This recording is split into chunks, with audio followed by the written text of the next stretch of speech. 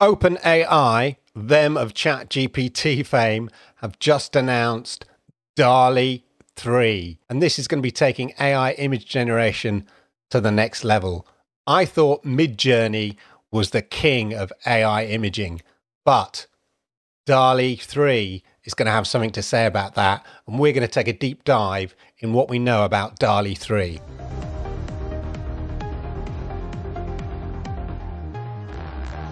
Any viewers to my channel know that when it comes to AI image generation, as far as I'm concerned, Midjourney is king. Yeah, I've tried Stable Diffusion. I've tried Stable Diffusion XL. I've not really tried DALL-E 2, and I'll show you why. Here is an example of DALL-E 2. So I put in here, Wolverine and Mariko in loving embrace, Marvel, cinematic, atmospheric, cool. And this is what we've come up with. I mean, mangly faced here. They've tried to come up with some expressions. She's got Wolverine fingers. So this is based on a comic book that I've got. Anybody who is familiar with Marvel Comics will know that Wolverine and Mariko were a thing within the comics, okay? They were in a relationship in the comics, and I wanted to recreate that in AI. So this basically is what DALL-E 2 delivered. Not very good. And that's why I'm pretty nonplussed about DALL-E, and I get sort of similar results in Stable Diffusion. But let's have a look at what happens when I use that prompt originally in Midjourney. Yeah, that or that. That or that. It's miles ahead. These are the various images that came up here, and we put in here, there's sort of, obviously within Midjourney, you can have styles. So this style 1000, style raw. But as you can see, this is what Midjourney does.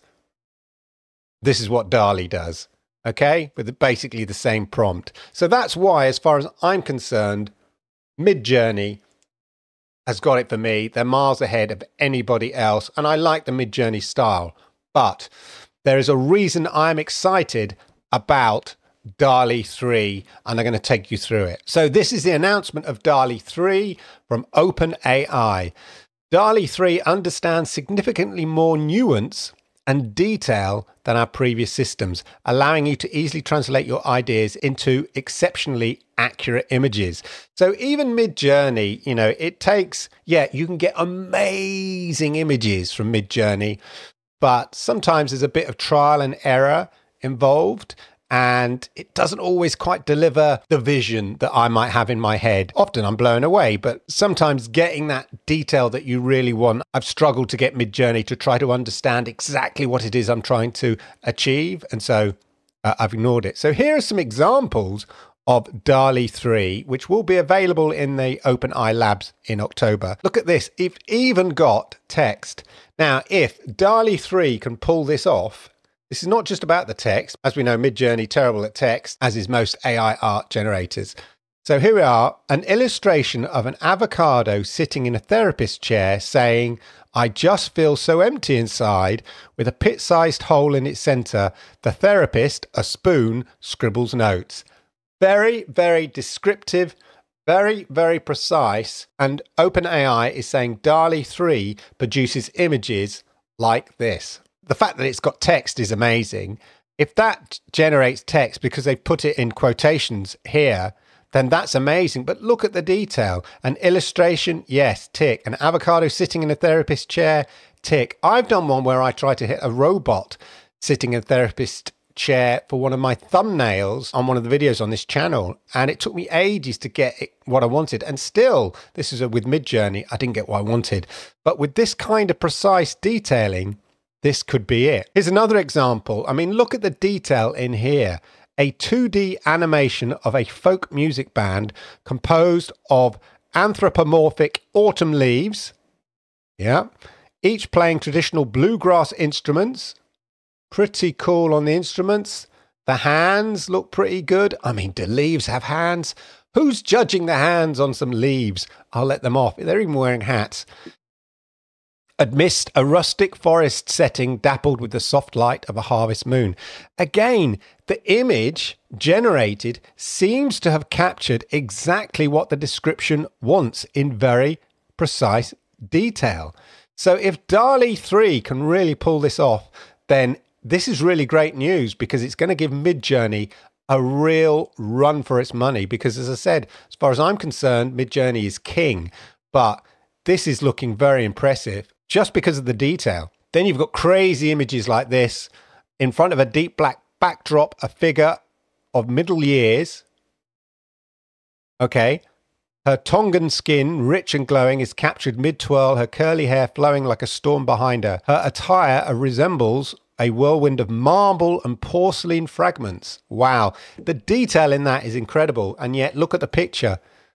Illuminated by the gleam of scattered porcelain shards, creating a dreamlike atmosphere, the dancer manages to appear fragmented, yet maintains a harmonious, fluid form.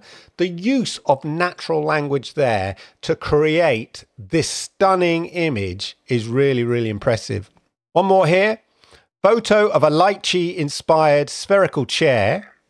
Yep. With a bumpy white exterior and plush interior. Okay, so again, look, it's described the exterior and the interior with very precise details, and the image has delivered that. Bumpy white exterior, like a lychee, and a plush, nice soft plush interior set against a tropical wallpaper.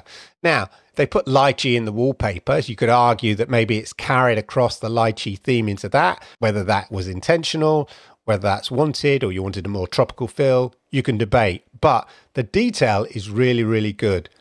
I mean, for me, it will be interesting to see how photoreal it is. Midjourney has a brilliant cinematic photo style, as you can see. We look at my Midjourney profile, some of the images that I've created here.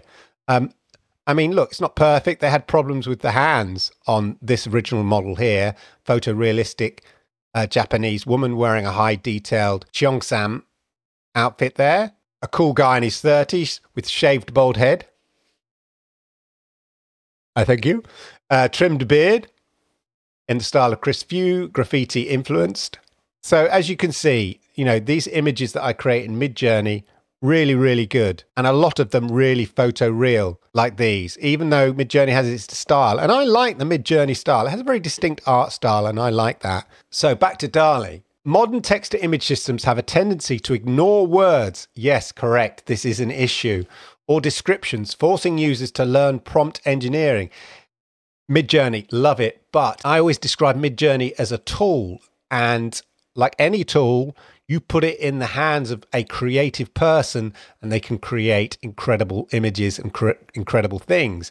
And that is, when I say creative persons, it's somebody who understands the prompting, yeah, the style number, you know, whether you use Niji in Midjourney or something like that, the cinematic stock photography, or, you know, the film format and the stuff like that. Those people that really understand those things get amazing images out of Midjourney. And that's what this is about.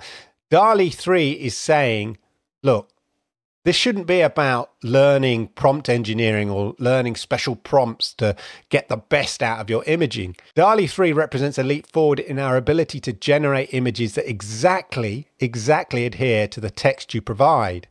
And this is because of the power of Chat GPT, which really is the king of generative AI chat. So look at this image here. The sidewalks bustling with pedestrians enjoying the nightlife. Yep, correct. At the corner stall, a young woman with fiery red hair dressed in a signature velvet cloak is haggling with the grumpy old vendor. Yes. A bustling street under the shine of the moon. That's in there. The grumpy vendor, a tall, sophisticated man, is wearing a sharp suit, sports a noteworthy moustache, and is animatedly conversing on his steampunk telephone. Now, it's not described the style or anything like that, but it's given a full description of what it wants to see in the picture, and this is what it's generated, according to OpenAI. Even with the same prompt, DALL-E 3 delivers significant improvements over DALL-E. So here we are, an expressive oil painting of a basketball player dunking, depicted as an explosion of a nebula. Okay, so this is the before, this is DALL-E 2 over here, and then this one here is DALL-E 3 using the same prompt, which was a lot shorter. But what they're really talking about is using natural language to create the images and being able to use detail in that language to get exactly what you want. DALL-E 3 is built natively on Chat GPT, as I said, which lets you use Chat GPT as brainstorming partner and refiner of your prompts. This is a great thing. I often use Chat GPT, having schooled it, educated, and how to create Midjourney prompts, to create a Midjourney prompt. Well, Chat GPT is built into DALL-E 3. So you just ask Chat GPT what you want to see in anything from a simple sentence to a detailed paragraph. When prompted with an idea, Chat GPT will automatically generate tailored, detailed prompts for DALL-E 3. This integration of Chat GPT and DALL-E 3 is another super tool that I think is going to push DALL-E 3 close to the top of the tree in terms of image generation. So this brings your ideas to life. If you like a particular image, but it's not quite right, you can ask ChatGPT to make tweaks with just a few words. The ability to tweak the image that you're working on, again, something that Midjourney can't really do.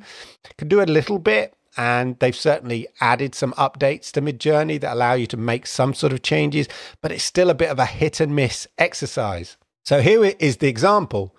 So in ChatGPT, they go, my 5-year-old keeps talking about a super duper sunflower hedgehog. What does it look like? So there we go. It comes up with the image. And you go, my daughter says its name is Larry. Can I see more like this? Can you show me Larry's house? And then could you describe something more about Larry?